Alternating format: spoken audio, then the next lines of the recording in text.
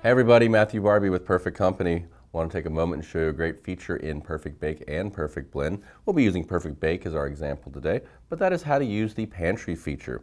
You'll notice in your navigation bar you have a little pantry icon. So you click on that, and this is where all the ingredients live. Whole bunch of them in here, probably everything you're going to need to make just about anything there is out there. Now you see each of these categories has a little plus sign. That means you can expand that, get into all the different ingredients. We'll start with flour. Do a lot of flour stuff in baking.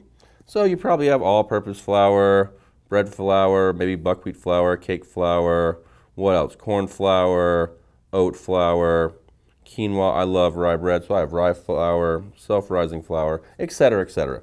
So now when you go back into your browse screen, you'll notice there's a little bar graph that's come up for each recipe. What that does is show you exactly what percentage of the recipe you can make with what you have on hand. Now obviously I didn't fill up a lot of my pantry, so it's not saying that I can make a whole bunch, but you get the idea. Also in the pantry, you can add a new ingredient.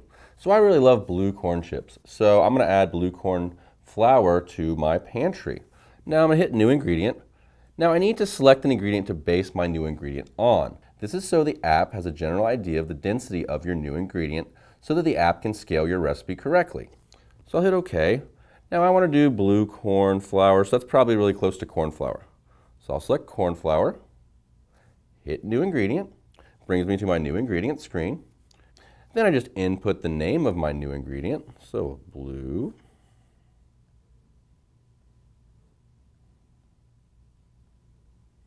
Hit done. Now I could add a description if I wanted to, maybe a photo, change the color.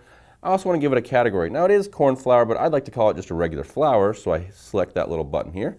Gives me some options. I hit flour. There we are. Hit save.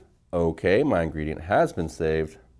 I click back, and now here we are, blue corn flour.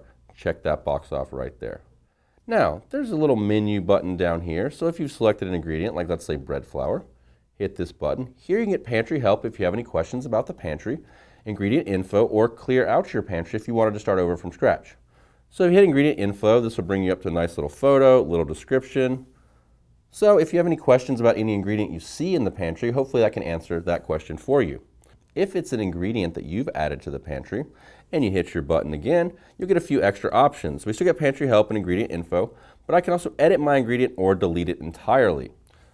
So that's pretty much all you need to know about using the pantry. If you have any other questions or comments, please let us know at makeitperfectly.com. And as always, have a perfect day.